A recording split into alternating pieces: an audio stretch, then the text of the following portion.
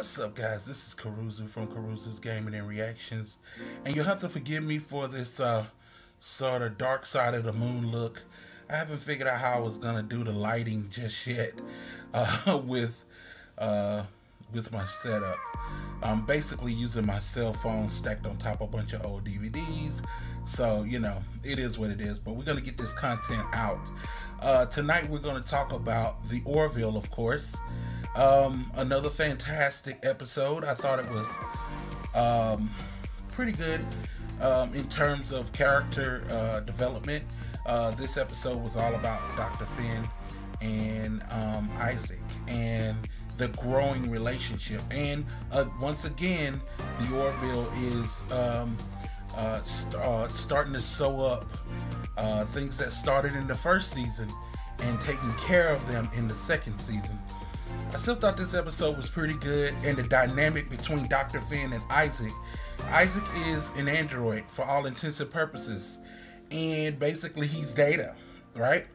Without the flesh. And but in this episode, you see he had a simulation program that allowed him to show what he would look like if he was human. And it's the actual actor that plays Isaac, so his mannerisms, it wasn't another actor, human actor, it was Isaac himself. So it really was fantastic. And Dr. Finn, these feelings started to develop for Isaac in the first season after they crash landed on that planet, the shuttle crash they had on that planet. And Isaac kept the kids alive and kept them safe while Dr. Finn was fighting for her life on another part of the planet, and on a different part of the planet, and she was separated from her kids, and Isaac took care of them. And ever since then, he's been doing things with the boys, giving them music lessons, from music lessons to child adolescence lessons, and just being there for them, sort of like a surrogate father in a fashion. But for Isaac, this is all an experiment. It's his experiments with the human condition, and that's his whole ideal. He wants to understand humanity, so he runs these experiments. And from the outside looking in, it seems like he's showing some sort of feeling towards humanity. Well, in this episode, he actually was showing a little bit of feeling. His programming has been diluted a little bit, because every interaction that he makes with Dr. Finn and the kids, it changes his subroutines just slightly, and over time it begins to become routine within his system. And without that interaction, he finds that it's difficult to concentrate on simple tasks. And I just thought it was so well defined and so well explained as to why he would develop feelings in such a technical way. I really did enjoy this episode. I actually went back and watched it 2 more times because I thought it was so heartwarming, and the dynamic between the two of them was just priceless. This was a great episode, and I know it seems like I say this every week, but it's true. And until they prove me otherwise, it is what it is. If they're gonna continue to put out this type of product, then I have no choice but to give it a great review. It's just part of what's going on here. So for my money, I really did enjoy this episode. I wonder if you guys did, because I know some people might think that this episode didn't have enough merit. It didn't, wasn't any action in it. It was just on the ship, and it didn't take place anywhere else. But it was so engaging, and I just love Dr. Finn. That's my favorite character on the show. She's, as Ed Mercer says, she's the wisest person on the ship. And she is, and it was just really kind of great to see her show her vulnerable side and the romantic side. She actually has sex with Isaac in the simulation. I would guess you call it simulated sex, but she really enjoyed it, and she fell in love with him. She fell in love with an android, and it's one of those episodes where you kind of mark off your list, bam, that hits the check boxes. It was just so romantic And I mean, maybe because I'm such a hopeless romantic, maybe that's got something to do with it. Either way, I thought this episode was fantastic. And once again, the Orville delivers on its promise to make the episodes just great and engaging. Are they perfect? No. But compared to some of the other stuff that's on TV, there's not a whole lot of things touching the Orville in terms of its style and its presence. I just think the Orville just far exceeds my expectations for season 2. And while I'm at it, that's my review on the Orville. So I'm gonna slash this video and give you my assessment of what I think is going on with Star Trek Discovery. Star Trek Discovery is on the verge of being canceled, if not already canceled. Because I believe they put something like $150 million into Star Trek Discovery, and it's not bearing the fruit that they'd hope. They're not getting a return on their investment. People are not signing up for CBS All Access for that, okay? They're not doing that. Season 2 is a disaster. It's no surprise to me and to other Trek fans that they're struggling to come to terms with what they've actually done with the name Star Trek. And in my mind, they screwed the pooch a long time ago. So it's not surprising to me that they're having these type of issues. Alex Kurtzman really does not need to be writing or directing or having anything to do with Star Trek, because what he thought he was doing was creating a whole new, type of Star Trek. That's not necessary. The board members want to make money. And to make money, you need to do things that the fans love. And I don't mean just do fan service things. I mean, you need to do things that the fans will get behind. And you don't have to do everything, exactly the way the original series was, or TNG, or Deep Space Nine, or anything like that. But one overriding theme with Star Trek, as it is with the Orville, is that there's always seems to be an uplifting tone. It's all about the betterment of humanity as we go through our lives. The search for knowledge and the adventure of exploration. That's what Star Trek is all about to me. The wholesome ideals of what the future could be, if reaching humanity's full potential. So, for them to come out with this lackadaisical wartime nonsense and expect it to make tons of cash, it's not going to. All right, so anyway, that's my deal on Star Trek Discovery. I just wanted to go ahead and put this with the Orville, just slash it up, and because I really love the Orville. This episode was just fantastic. It's season 2, episode 6. And I'll put the title of the episode. It'll be on the thumbnail and in the description below. And you guys, I want you to put in the description or in the comment section below what you want me to react to or review.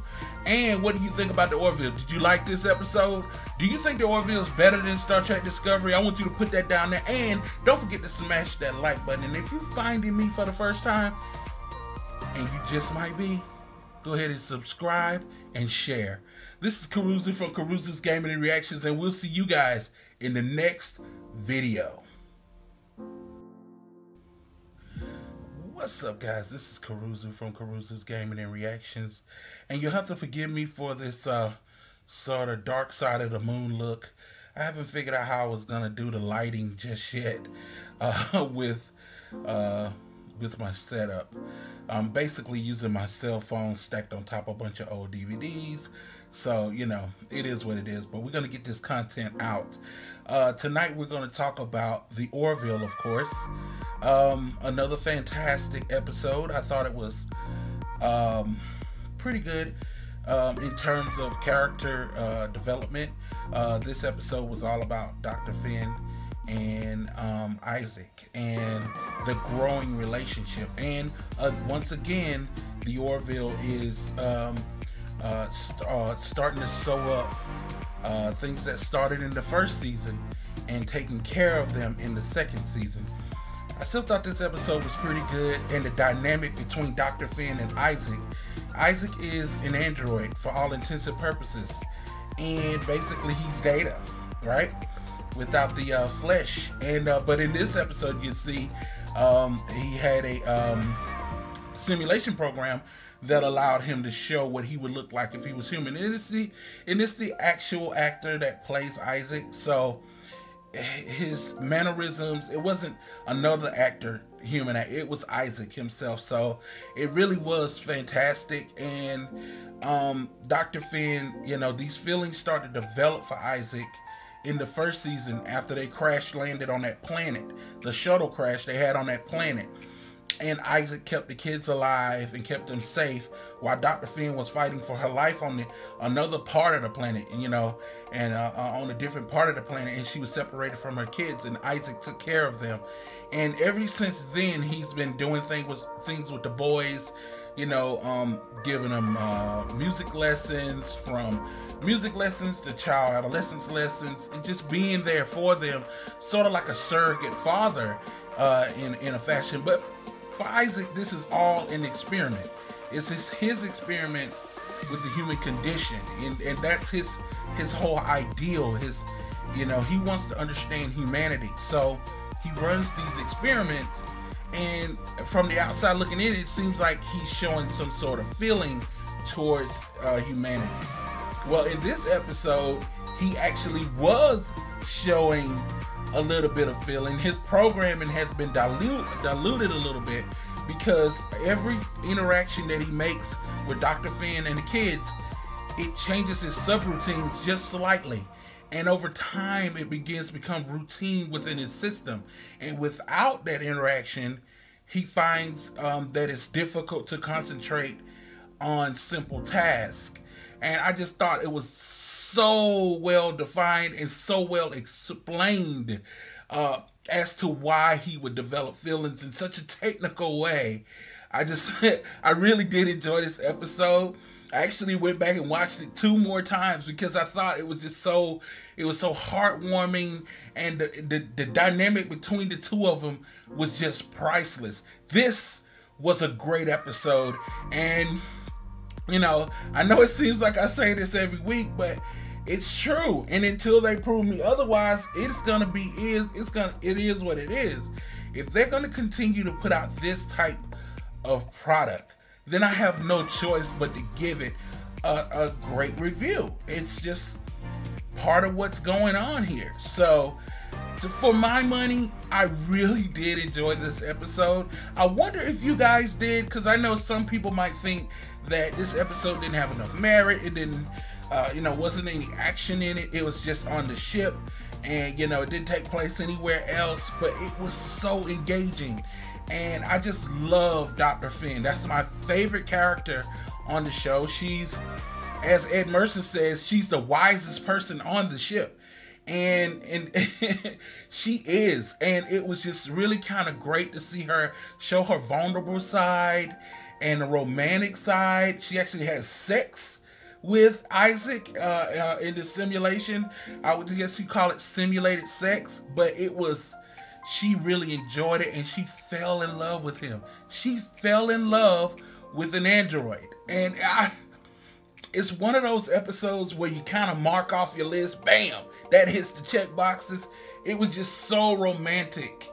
And I mean, maybe because I'm such a hopeless romantic, maybe that's got something to do with it. Either way, I thought this episode was fantastic. And once again, the Orville delivers on its promise to make the episodes just great and engaging. Are they perfect? No. But compared to some of the other stuff that's on TV, there's not a whole lot of things touching the Orville in terms of its style and its presence. I just think the Orville just far exceeds my expectations for season 2. And while I'm at it, that's my review on the Orville. So I'm gonna slash this video and give you my assessment of what I think is going on with Star Trek Discovery.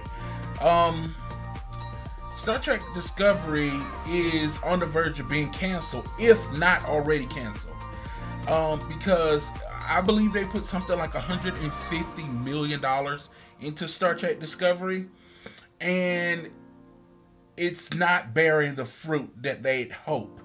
They're not getting a return on their investment. People are not signing up for CBS All Access for that, okay?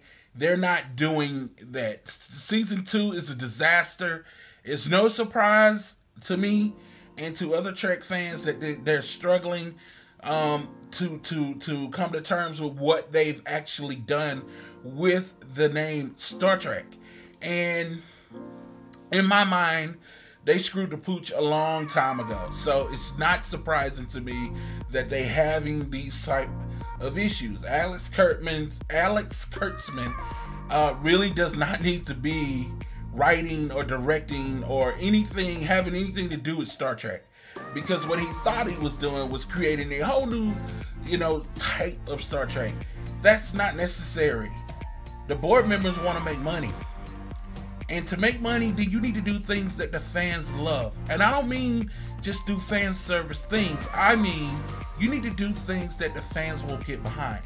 And you don't have to do everything, exactly the way the original series was, or TNG, or Deep Space Nine, or anything like that. But one overriding theme with Star Trek, as it is with the Orville, is that there's always seems to be an uplifting tone. It's all about the betterment of humanity as we go through our lives. We, the search for knowledge and the adventure of exploration. That's what Star Trek is all about to me. The wholesome ideals of what the future could be, if reaching humanity's full potential. So, for them to come out with this lackadaisical wartime nonsense and expect it to make tons of cash, it's not going to. All right, so anyway, that's my deal on Star Trek Discovery. I just wanted to go ahead and put this with the Orville, just slash it up, and because I really love the Orville. This episode was just fantastic. It's season 2, episode 6. And I'll put the title of the episode. It'll be on the thumbnail and in the description below. And you guys, I want you to put in the description or in the comment section below what you want me to react to or review. And what do you think about the Orville? Did you like this episode? Do you think the Orville is better than Star Trek Discovery? I want you to put that down there. And don't forget to smash that like button. And if you're finding me for the first time, and you just might be, go ahead and subscribe and share. This is Caruso from Caruso's Gaming and Reactions, and we'll see you guys in the next video.